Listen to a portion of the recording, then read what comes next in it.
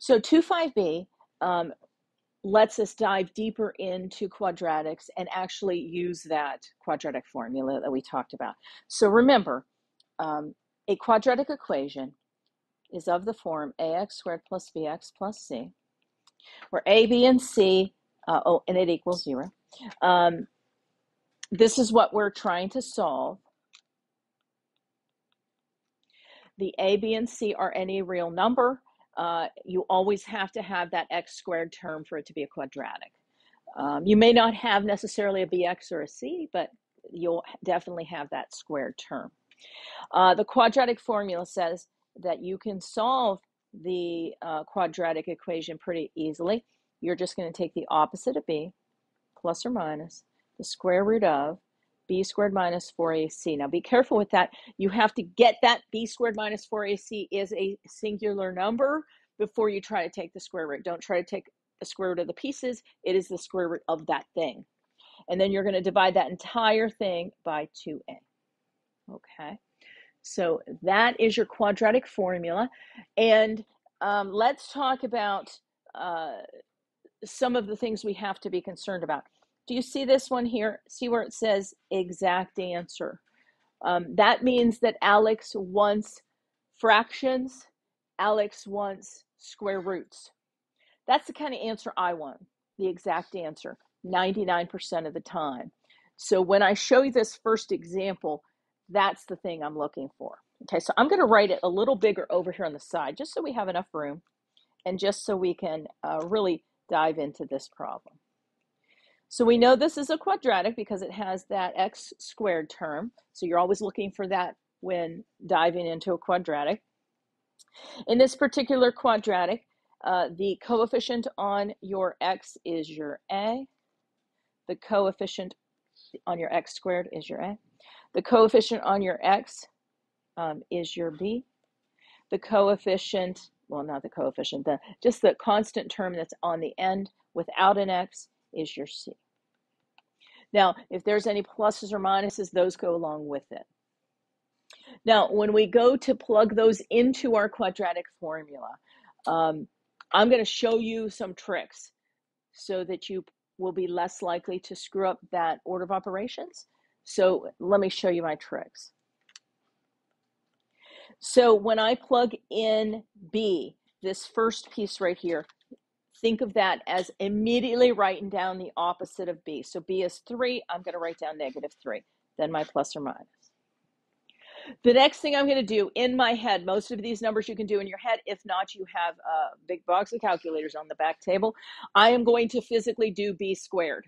Why take the time to actually write that down? I can do 3 squared, 9, and I write that down. The next thing you want to do in your head or on a calculator, see this part here? -4ac. You want to physically do -4 times a times c. So I would suggest in your head doing what is -4 times the a value of 6 times the c value of -1. And if it's a positive, you're going to put a plus down. If it's a minus value, you're going to put a negative down. And so that becomes a positive 24. All over 2a's, double A. You know how to double things very quickly in your brain. Don't put all this stuff into a calculator. 2a's, a is 6. What's 2 of them? 12, right? Yeah, just 6 times 2. Just double that 6, okay? Okay. Now you can see that it looks a lot nicer. Be careful. This thing here, you want to physically get a number before you do anything else. So you're going to get -3 plus or minus the square root of 33 all over 12. Now, here's where, see where it says apply in the quadratic formula exact answers. That is the exact answer. In Alex, be careful. You may want to put the top thing in parentheses, and I don't know if there is a plus minus button in Alex. So if there isn't a plus minus button, what you might have to put down is negative 3 plus the square root of 33 over 12. Negative 3 minus the square root of 33 over 12. So you know how Alex says to separate the solutions with commas? So one solution is where you keep a plus between them. The other one is where you keep a minus between them. Okay, so that is our first one, using the quadratic formula with an exact answer.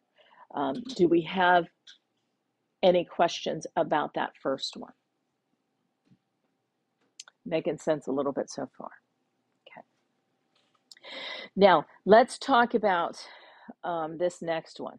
Now, Alex will give you the name of what you're doing. Use that name to give you a little heads up as to what might happen first. Do you see how this quadratic says the x squared plus the x, and then the number equals 0? Well, this one sure doesn't. So what we're going to do is we're going to do a little bit of algebra to this, make it look like that one, so then we can use the quadratic formula. Okay, so I don't have a lot of room here, but this is what I'm going to do first. I'm going to square that. I'm going to square that piece, okay? So remember, that's really w minus 7 times w minus 7. You might want to write it twice like that, so then you don't screw up the algebra, okay? Because you got to FOIL it. There's going to be that 4 pieces, and if you do that foiling in that 4 pieces, I haven't touched the left side yet, but the right side's going to say w squared minus 14w, because you're going to get a negative 7 and a negative 7 w's, and then plus 49. So if we were to take w, distribute it, negative 7, distribute it, and combine like terms, just so that I have enough room, that's what we're going to get. Okay. Now we're almost getting closer to looking like this, but only if we have the a, the x squared, then the x, then the number equals 0. So let's subtract all those to the other side.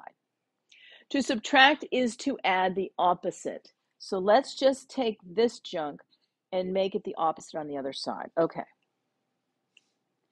So what do I mean?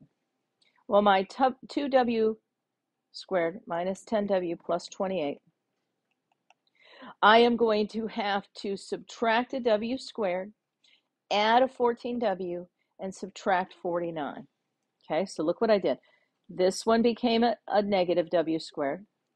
This one became a plus 14w. This one became a negative 49. So I just moved them to the other side, changing their sign, subtracting them. Okay. And when we do that, we get w squared plus 4w. What would that be? That would be 21. Yeah, I think that's negative 21. Okay. Now we have the squared term, so we can find our a. We have the regular w term, so we can find our b. We have the number, so we can find our c. It always has to equal 0 before we do this next step. So in this next step, we find our a is 1, our b is 4, our c is negative 21. Okay. I know there's an easier way, but let's just now practice using the quadratic form, and I will talk about that in a second. There are lots of ways to solve a quadratic, and so, if you know an alternative that's going to work, main ways. You can graph it, you can factor it, you can use the quadratic formula, you can complete the square. Some ways lend themselves easier to others. That's a factorable quantity. I would factor it. We'll get to that. Okay, so let's apply the quadratic formula, and then maybe I'll show you the factorization just to show everybody what we're thinking. Okay, so that's what we got. Let's apply the formula. So it's going to be the opposite of b plus or minus the square root of. Now, do b squared in your head. 4 squared is 16. Now we're going to do negative 4 times A times C. Now, if you want to pull out a calculator for that, go for it. But 2 negatives make a plus. 4 times 21 is 84. And then 2 A's. A is 1, double it in your head, get 2. So I wouldn't put down every piece of that formula. Just do some of it in your head or in a calculator. And you get negative 4 plus or minus the square root of 100 over 2, which is negative 4 plus or minus 10 over 2. Now, this one actually says if there's more than one solution, separate them by commas. So this one, I'm wondering if maybe they're going to have that plus or minus symbol in there. I don't know. But this one, they definitely will not. So let's think about, what does negative 4 plus or minus 10 mean? Our two solutions are negative 4 plus 10, all divided by 2. Be careful of that. Negative 4 minus 10, all divided by 2. So we have to get an answer on the top. You may recall, please excuse my dear Aunt Sally, the first P stands for parentheses, but not really. It also stands for grouping symbols. And that division bar groups the numerator and the denominator as two separate things. So you got to do those first. So negative 4 plus 10 is 6. 6 divided by 2 gives us an answer of 3. Negative 4 minus 10 is negative 14. Divided by 2 gives us an answer of negative 7. So our answers that we would give to Alex would be 3, negative 7. Now, someone noted there's an easier way to do this problem. There is. Okay, let's talk about that real quick. Let's go back to this version. If a quadratic is factorable, that's the easiest way to solve it. Let me say that again. If a quadratic is factorable, that's the easiest way. It's always the easiest way. But if you're not good at factoring, you can always use a quadratic formula. If you're not good at factoring, you can always graph it. But this is a factorable quantity. That factors to be w plus 7 and w minus 3 equals 0. Oh my gosh, the 3 and the negative 7 appeared. Do you see how they end up being the opposite in the signs? The answer was negative 7 and positive 3. Now the reason that is if we solve that, when we move the 3 to the other side, what happens to the sign? It flips the sign. And so this gives me the exact same answer as that. So a factorable quantity is the easiest way to solve any quadratic. If they ask you to do it a particular way, Alex isn't going to know that. If I ask you to do it a particular way, and I don't, sometimes I'll give you one that I'll say, hey, do that the quadratic formula. I'll say one, do that by factoring. And then the rest I might go, hey, do it whatever way you want, okay?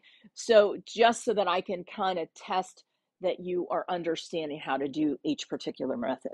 So do we have any questions? Are we good so far? Okay, now let's take a look at this one. So this one says, find the roots of a quadratic with leading coefficient of 1. All that means is this one here is a 1. Now, I will tell you, I always look for a way to factor it. The easiest way to solve a quadratic is to factor it. If I don't think it's factorable, then I go to the quadratic formula.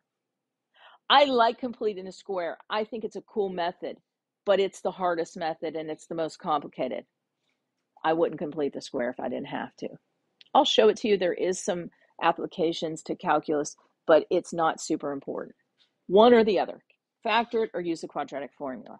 So when we look at this thing here, I think they didn't specify use the quadratic formula. They didn't tell me it's factorable. I'm going to factor it. So let's do that.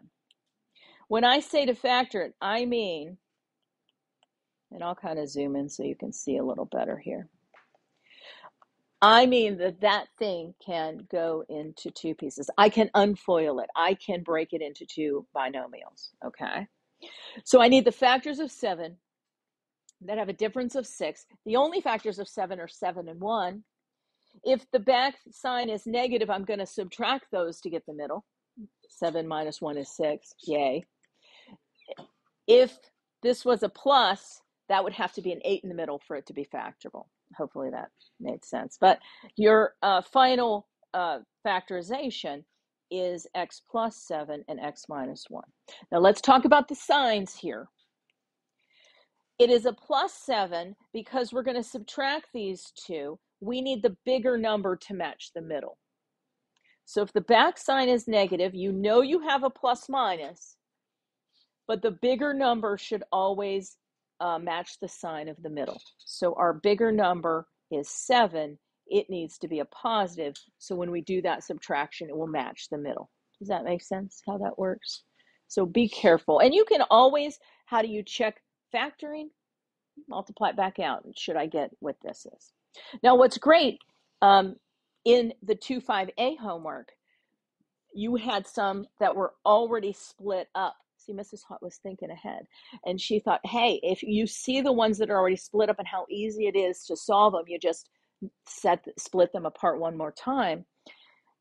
This is the best way. So here we go. Let's do one.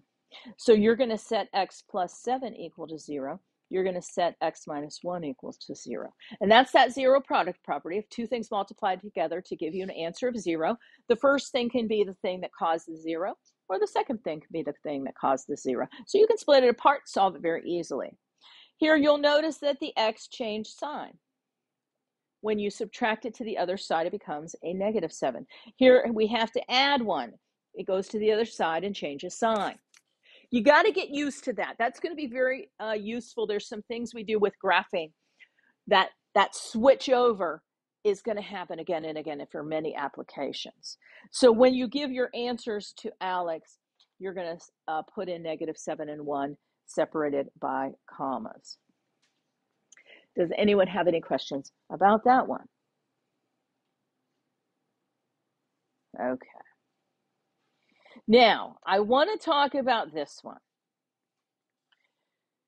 few different things are wrong with this one.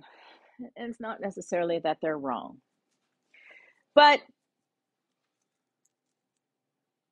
when I initially gave you the quadratic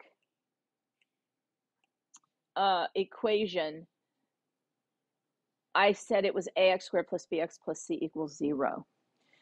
That allows us to apply the formula. What do you see that's wrong with this problem right now? Tell me. So what could we do to make it equal to 0? Add 25 to both sides.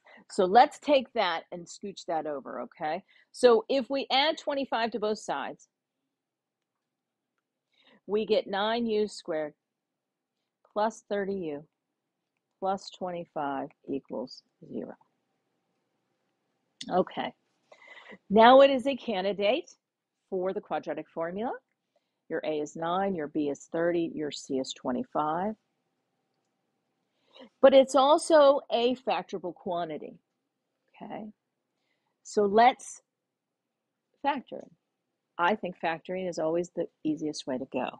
But I'm going to show you a technique that I call slide and divide. Now, if you already see and know how to factor it, some schools do like an asterisk method and these other methods. They're all well and good, but I think I've taught algebra of some sort for 30 years, and the best way I've ever seen is this slide and divide method. And kids struggle with factoring. It's just a struggle. It's always easier to multiply quantities than to pull them apart and divide them. So it's just natural that it's harder. So I'm going to show you slide and divide, but if you already know a method and you already know the answer, you go for it. But I'm going to show you my method, okay? Okay, I'm going to take this 9. I'm going to slide it over and multiply it by the 25. 9 times 25 is 225. Okay, so I'm going to pretend like they gave me this. Now, I'm not doing the 0 there. I'm just factoring it, okay? So I'm going to take the 9. I'm going to slide it over, slide and divide. I'm going to slide it and multiply it by that back number. 25 times 9 is 225. Okay. And then I'm going to factor it. Well, what are the factors of 225 that might add up to 30? Well, 225 is 15 times 15. Doesn't that add up to 30? That's what I want, right? And so this is going to be u plus 15 and u plus 15. Now, what did I slide over? The 9. This method is called slide and divide. So I slid, did the math. Now I got to divide, slide and divide. And so I'm going to divide by 9. Okay. You want to reduce that fraction as much as possible.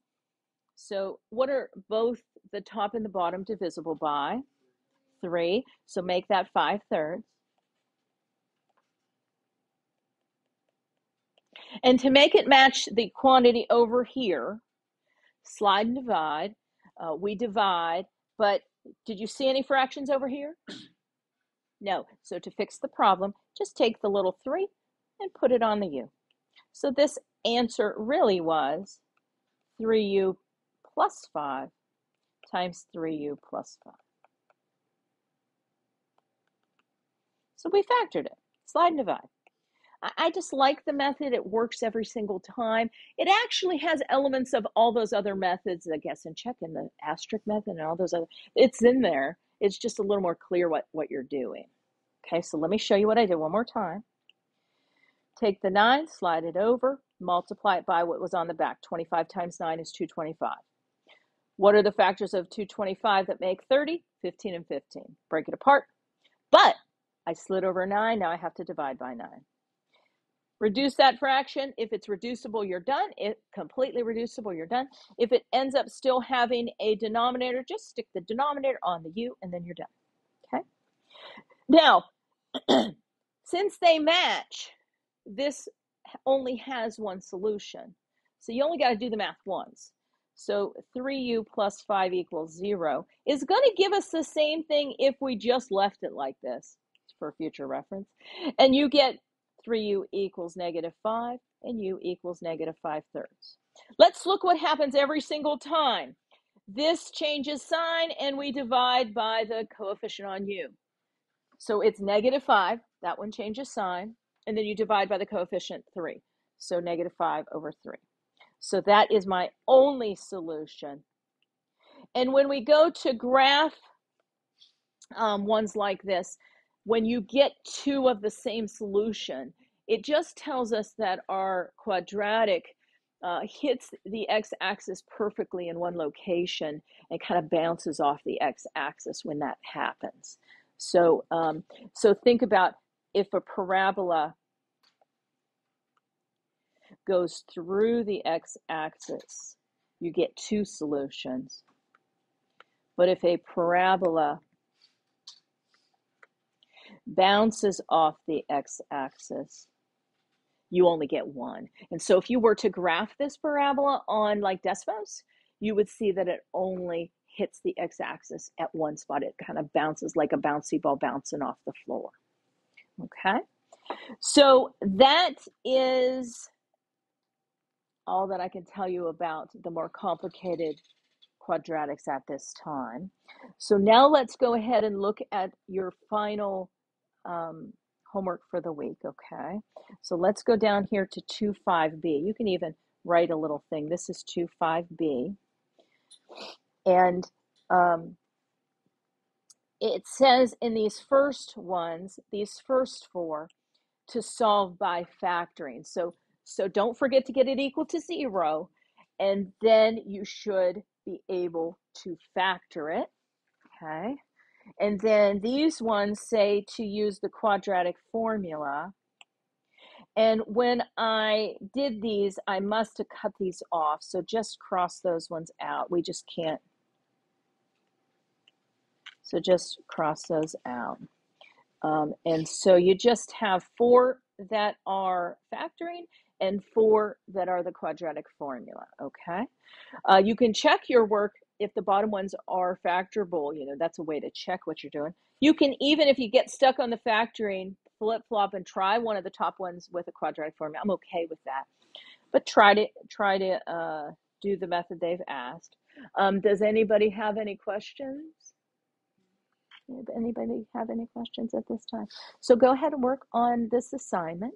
We are going to have class time tomorrow to kind of finish anything up. Ask me questions if we go. Work on Alex. Remember, you're going to have 3 assignments due Friday at midnight, 2-4, 2-5A, 2-5B, and then Alex is not due until Sunday. So there you go.